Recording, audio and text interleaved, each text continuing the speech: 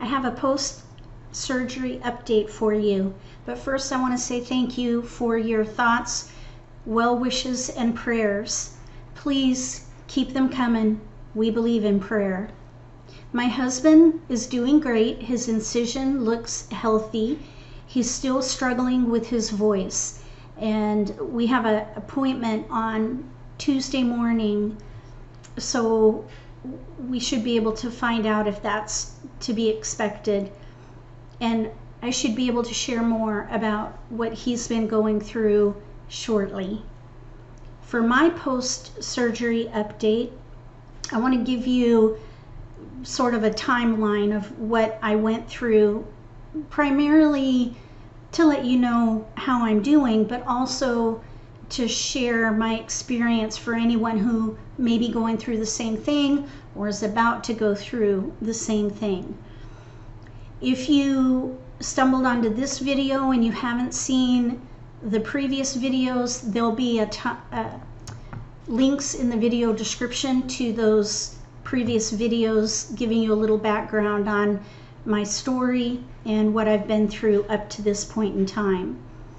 So 2 weeks ago, Monday, I had my surgery date. We went in first thing in the morning, which is good, because the night before I had to start the colon cleanse. Not pretty. Oh my gosh. It was, well, actually it wasn't too bad at first.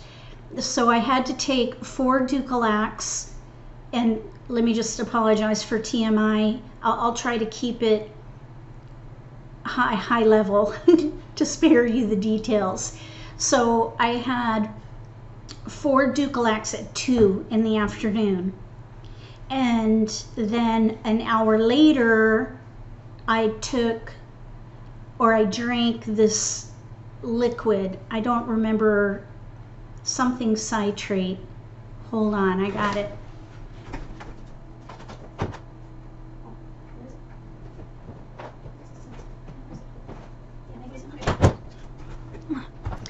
Okay, so here it is, magnesium citrate.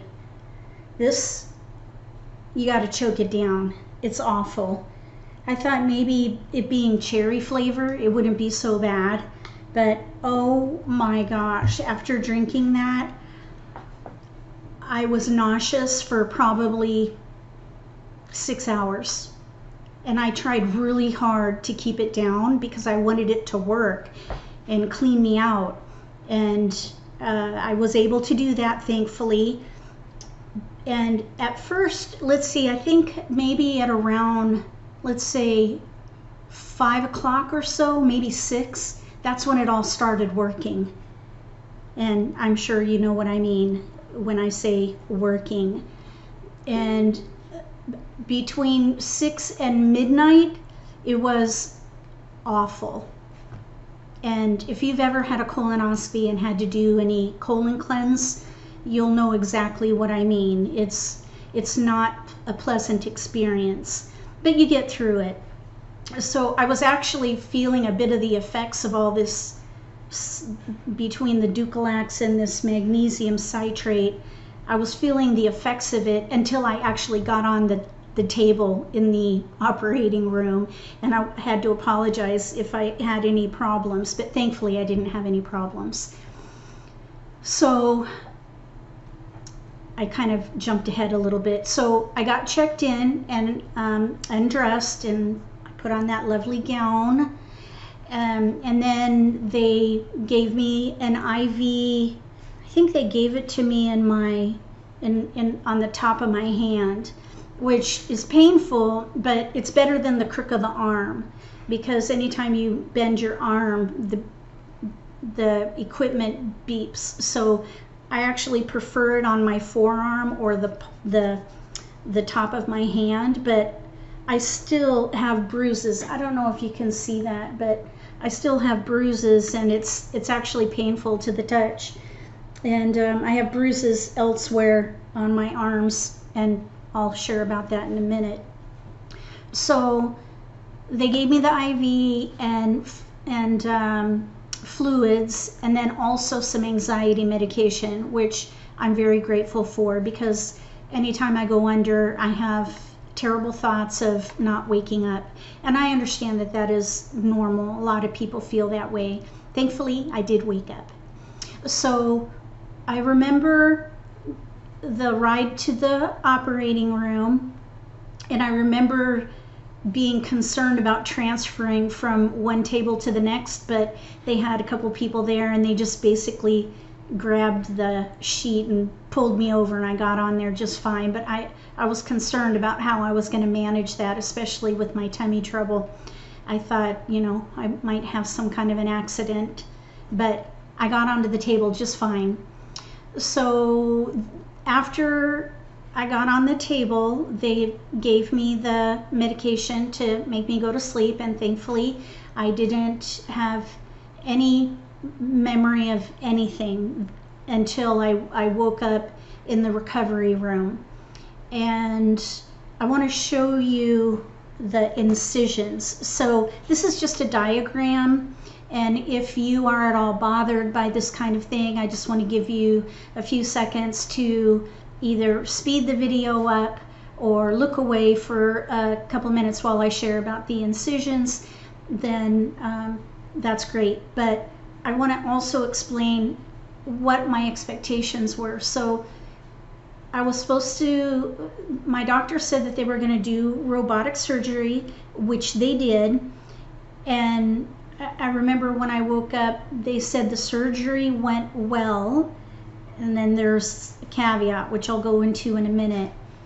So they said that they hope to just have the incisions for the robotic instruments, but they actually had to open me up a little bit, and that's what I wanted to show you. And I think this is probably why I'm still in pain. And it's hard anytime I use my core, like right now. This is not comfortable for me. I think it's going to take a little more time for me to be able to sit at a desk, for example, or get up and down, bending, things like that. I'm still having quite a bit of pain. So let me just show you now. Here's a diagram of the incisions for robotic surgery. And I have the incisions with the red line. So the green circles, there's a 1-inch incision that's horizontal, and then the blue circle on the right is another 1-inch horizontal incision, and then the one in the middle is a vertical incision. I don't have an incision where you see the number 10. So I have 5 1-inch incisions across my abdomen, just above my belly button, and they're looking fine. They don't hurt. I still have, I think it's called Dermabond. Instead of stitches or staples, they use Dermabond, if that's the right name. And it's still there, but it's kind of peeling up on the edges. And you're just supposed to let water run over them and not scrub or anything like that. So I'll just let those come off naturally.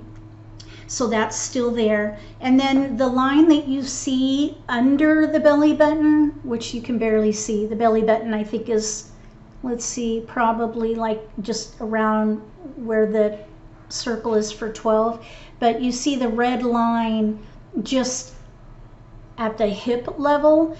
This is about a 3 or 4-inch incision, and that they prepared me for. They said that if they wouldn't be able to remove the mass through one of the incisions, I guess with the robotic surgery, I'm not sure, then they would create another incision to remove the mass. And I think that's what this is, but hopefully I'll get clarification of why I have this additional incision. And that incision is also looking fine. That one is a little more painful, and I would expect that because it's bigger. And so that also has the Dermabond. So I didn't have to get any staples or any sutures. It's all using the Dermabond, which I'm very grateful for. The pain that I feel is deep inside. It's not the incisions. And I was doing my own research on it, namely YouTube videos. Well, really just one video. I did a search for post oophorectomy abdominal pain, and I found a video from a pelvic floor physical therapy company, and they said that that pain that you feel is scar tissue, and what happens is anytime you get incisions, your body develops scar tissue to heal, and the scar tissue is like webbing, and it can adhere to other organs and structures in your body, and that's where the pain comes from. So I'm thinking that's what I'm experiencing, and it's to be expected. The research that I did and what my doctor prepared me for was 2 to 6 weeks of recovery time, which includes a bit of pain. So they said that it would be 2 weeks if they just did the robotic incisions, and then if they had to open me up, it would be more like 4 to 6 weeks, which I think is probably what I'm going to experience. And I'm thinking that just based on the level of pain I'm at now compared to last week, I might need 1 more week of not working at the computer to feel comfortable long for, you know, my regular work day, for example. So we'll see. So I'm thinking I might need next week as well to recuperate. I'll know more because I have a doctor appointment on Tuesday at 11:15 to check up on my incisions probably, and then also go over the pathology results, which we don't have yet. So we still don't know what the mass is made up of, and hopefully we'll find out on Tuesday. Well, I'm pretty sure we're going to find out on Tuesday. So another thing that happened while I was under general anesthesia is that I had a heart incident, and they admitted me because of that. And they did some blood work and said that the blood work indicated that I had a mild heart attack. So they did a heart catheter. Let's see, wait a minute. No, first they did a heart ultrasound. Then they did a heart catheter. And I was in like a twilight sleep, and they went through my arm and they put a catheter to my heart to check on my arteries to see if there were any blockages, and they said if they found any blockages they would put in stents. And the good news is my heart is fine and there were no blockages, so I didn't have to have any stents put in. And the cardiologist said that it was just a incident in reaction to the surgery.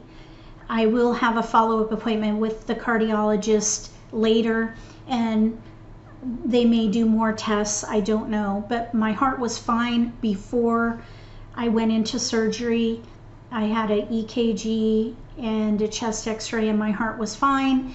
And then of course this happened, but they think it was just due to my body's reaction to the surgery. I forgot to tell you what happened with my IVs. So I started with the one in my hand and it got clogged.